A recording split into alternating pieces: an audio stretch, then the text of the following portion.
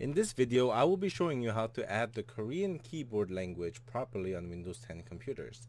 When the keyboard is set up properly, you should be able to easily change between the English language and the Korean language with the right Alt key. First, you want to start off by clicking the Start button, clicking on the setting icon right above the Power button, and selecting Time and Language, Region and Language, and adding the Korean language.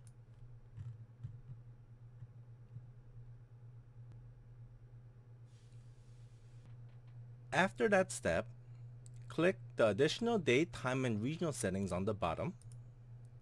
Go to Change Input Methods. On the left hand side, Advanced Settings.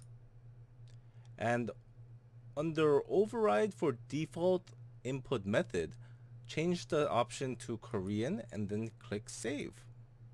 Once you restart your computer will have installed the Korean keyboard language properly. And from this point on, if you want to change between English and Korean, all you have to do is click either the right Alt key or the Han Young key right of the spacebar.